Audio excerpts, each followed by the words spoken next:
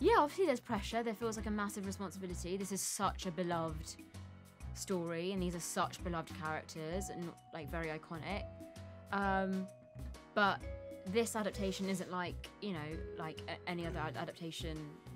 It's very, you know, it's not similar to the movie at all. So I think, yeah, I think it will hopefully feel like a refreshing take and something that people hopefully haven't seen before. Yeah, whether they're coming to it fresh or they know the story really well.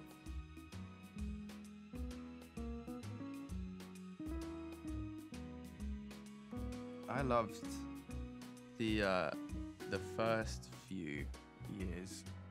Just like kind of, it was a fairly normal hairdo, but there was what's the hat? The biscuit hat, pork pie hat. There was a pork pie hat that I wore for a scene where he's doing the like radio, not radio, the TV show thing. Thank you, Ambika. But it's the only time I got to wear it. I wanted to wear it in all the scenes, but I couldn't. Still grieving it a little bit. Mine was the dress I got to wear at the beginning of the first episode. I'm sorry, did I get something on your jacket? Oh, sorry. Sorry that I touched you. No, the dress that I wore in the first episode, because it was just full on 80s.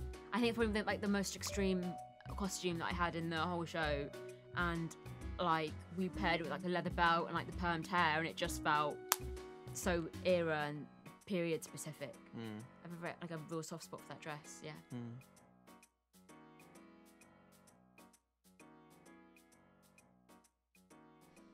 Yeah, absolutely. Well, first of all, like just to have his blessing on everything is huge. I spoke to him, like I had a Zoom with him quite early on, and just like spoke to him about Emma for like an hour and asked him every question about her that I could think of.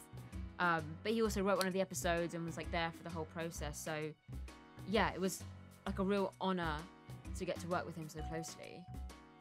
He's a very sweet, humble man. He didn't like, when we knew he was on set, it was very much like, David's here. Yeah. But he is like also the least scary man in the world. He would sort of hide. He kind of hide away. Like you wouldn't know that he was there because he'd be sort of hiding away behind a monitor, and then he'd sneak off into the night. Yeah, lovely man.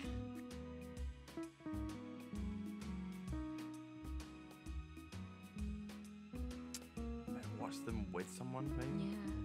Yeah. And box of tissues.